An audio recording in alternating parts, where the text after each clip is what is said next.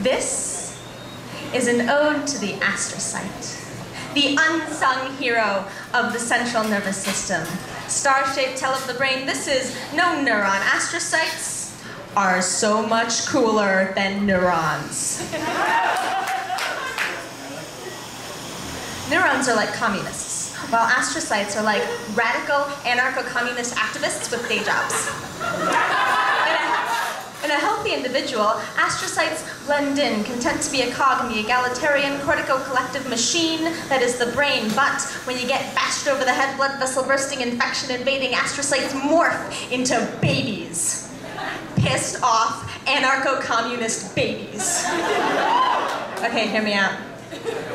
In babies, astrocytes are like a cross between a white blood cell and a stem cell and a trolley system hijacked by an army of anarchists armed with bricks and duct tape, no lie. Next time you see a baby, keep in mind that that squishy unfinished head is teeming with tiny little frenetic Marxist macrophages frantically carving an infinitely complex system of functional connections out of that amorphous blob of an organism, forming a person with little more than a hacksaw and some honest shouting. In adults, astrocytes settle down, content to be settle down. They become an integral part of the system they fought so hard to create, making sure we all follow consensus procedures and actually communicate, maintaining that delicate chemosocial balance so important in every complex communal environment that is, until shit goes wrong. And then astrocytes get activated. That's a technical term for damage control mode. They dig through their storage, dust off those torn black skinny jeans and Doc Martens. They pick up their bricks and their duct tape. They stop showing up to work, forget how to talk to normal people, and swarm the trolleys. Because sometimes, in order to control damage, you gotta cause some.